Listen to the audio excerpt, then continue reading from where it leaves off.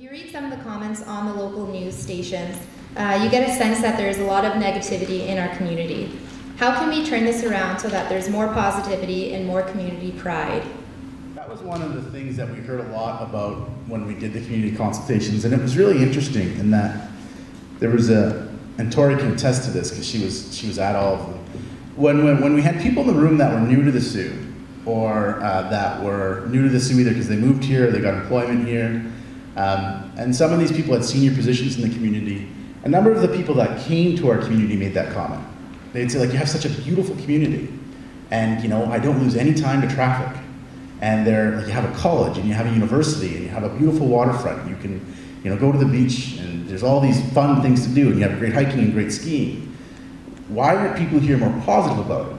And it was something that we heard frequently, and I think that the community's had a lot of challenges, and it's very natural when you've gone through challenging times to feel negatively about them. And when you read the news and you see people being laid off, it's a natural condition to be concerned about that and feel negative. And it's difficult to focus on the positive, and I think that that's a matter of leadership. So I think that the people sitting on this stage, I think that the Chamber, I think that the EDC, I think the Innovation Center, obviously the city, I think the college, the university, the community leaders have to make a concerted effort to talk about the community positively and to focus on the positives in our community and, frankly, not spend as much time talking about some of the challenges.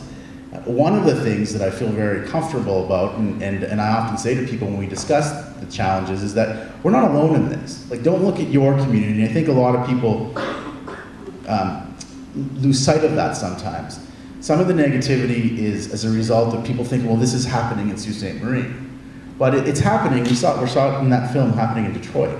It's happening all over the place. The challenges in this community are not anomalous. The demographic challenges are not anomalous. The aged industry challenges are not anomalous. The ability to develop on an entrepreneurial workforce in a workforce that has the skills of the economy of the 21st century are not anomalous. So we shouldn't feel like we are the only community that has these challenges. What we should recognize is that we are going to be the community that gets out ahead of these challenges. And that's the difference, that we have the strength and the ability where we recognize and acknowledge the challenges, but we'll get out in front of them.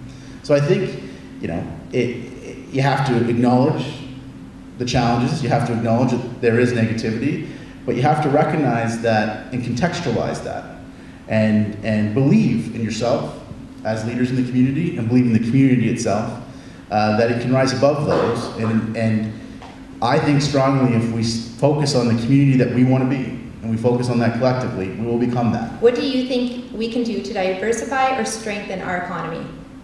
So I have a couple of perspectives. You might not know that, so I am the founder of StartUP Sault Ste. Marie, which I created about 3 years ago, but about 10 months ago, I decided to take on the role of Manager of Investment and Trade with the Sault Ste. Marie Economic Development Corporation. So I'm sort of involved in multiple facets of this question. I'm responsible for launching the Invest Sault Ste. Marie program, which is really bringing some assets to bear on selling Sault Ste. Marie to other companies and communities around the world. We're going through a couple different stages of the project where we're identifying the cost structure of Sault Ste. Marie. We've been part of a study that says we're very competitive in a number of sectors. We've done some work with our local companies, identified companies that have potential to export. Some of them already are, but they need help to get to other markets. So we're identifying those companies we can work with and we can sell outside of the community. We're working with consultants right now to identify the key sectors we should be looking at. So we've been going after different sectors over the years, but things have changed. We may have different opportunities now. We may have more competitive advantages now for different sectors. So we're working with those consultants to identify 4 to 5 sectors we should really be going after. And then we can push Sault Ste. Marie, find those people we need to talk to and sell Sault Ste. Marie as a place to do business. So what does your organization do to inspire the youth of the Sault to enter entrepreneurship? Community of support. So there is the entrepreneurial ecosystem, and I think we're working on it, but the parents and the skepticism when a young person wants to start a business. and the lack of faith in that they're actually using their education, they're not wasting their talents, and I think that's something that we're working on. I'll just add to that, but it's a provincial catchphrase that's been growing over the years, but the no wrong door approach. I think ultimately what we're looking at as a group up here is saying anybody that walks in any one of our organizations should be able to, using roadmaps, using partnership agreements, collaboration, find the right path for them to move forward to get their business. You need to have access to the gray matter, the wisdom of an existing entrepreneurial community. Yeah, our times are a little bit different than they were maybe 20 years ago, but you know what? The same principles of approaching a bank are the same as they were 20 years ago. The fundamentals of cash flow and net positive cash flow and income and how do you structure yourself for finance, those principles remain relatively the same. So to be able to tap into those markets, which then extends itself into one of those principles of access to capital within your community.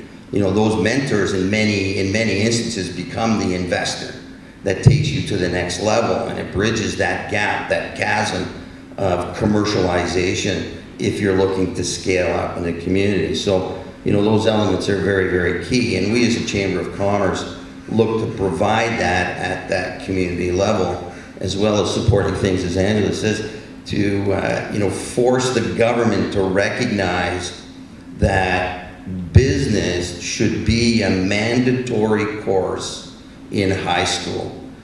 Our kids need to come out and recognize that, you know, the STEM, science, technology, engineering, and what's the other, mathematics, but we add to that arts as well, are all opportunities for growth.